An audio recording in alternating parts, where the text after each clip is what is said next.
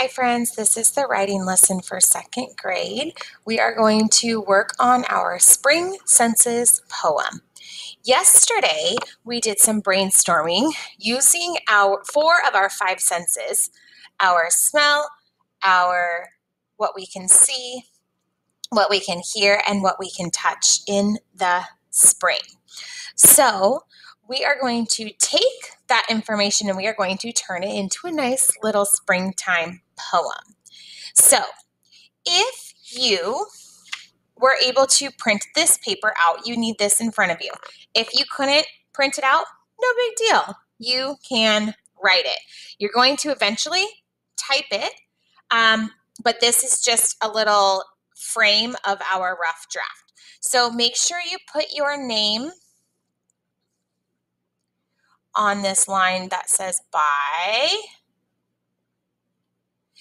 You also are going to choose a title for your poem. I'm just going to call mine Springtime.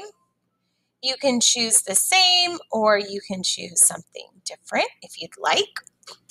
And then we are going to use our brainstorm and we are going to write what spring smells like, sounds like, looks like, and feels like. So for my smell, I did fresh cut grass and rain. So I am going to copy that. And if I come up with any adjectives to add in to make my writing stronger, I can add them right now. So fresh cut grass. And then I'm going to connect them with and rain. Now you could say rain falling, or you could say something about like what rain smells like, what it smells like after it rains. So you can kind of play around with what it sounds like. You want to make sure it ends with a period. If you need to go down to the second line, please go ahead. If you want to do this while I do it, you can, or you can just watch the whole video through and then work on yours. My next one is tulips blooming and butterflies. So spring, oops, just kidding. Sounds like over here. Birds chirping and wind blowing. So I'm going to add in baby birds chirping because in the spring there's lots of baby birds that are born and they're waiting for their mamas to get back with that food. So baby birds chirping.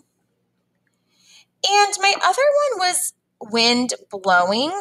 But in the springtime, a lot of times we have like just a little cool breeze. Like I can look outside my window right now and I can see some of the plants just moving around. So I'm going to change that to a cool breeze.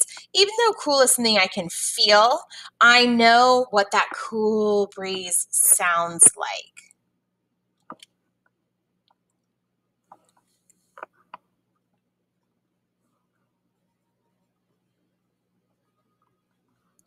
Cool breeze blowing.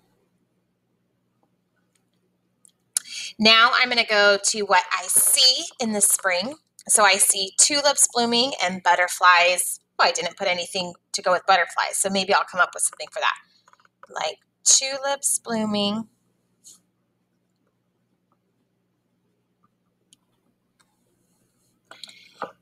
And butterflies. And I'm going to use the word fluttering. Kind of makes my writing a little bit stronger there. And the last one, I want to do what spring feels like. Now, I have two that are pretty similar. I put buds on a branch and petal of a flower. But I know that spring is usually a warm summer day. And I think I want to change one of those since mine are so similar to that. So I'm going to keep buds on a branch because in springtime we have a lot of new buds that are getting ready to bloom. Buds on a branch. And that feeling of touching a new bud is kind of interesting and different. And a warm, sunny day. Now, just because you write something on your brainstorm doesn't mean you can't change it. That's the whole point. As we go through the writing process, we are trying to make our writing stronger. And again, I don't love my just this rain. So maybe I'm going to add in rain falling. It smells like rain falling. Rain has that definite smell to it.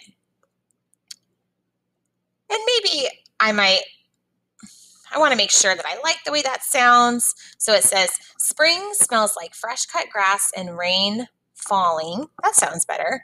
Spring sounds like baby birds chirping in a cool breeze blowing. Spring looks like tulips blooming and butterflies fluttering. I like that. And spring feels like buds on a branch in a warm, sunny day. Oh, I love it. All right. Once you are done with your poem, writing your rough draft, you are going to log on to Zoom and read it to me. You need to have 2 for each one. So you're going to have a total of 8 different things that spring reminds you of. So 2 smells, 2 sounds, 2 things of what it looks like, and 2 things of what it feels like. Okay. That is it for this lesson, and I will see you on Zoom shortly.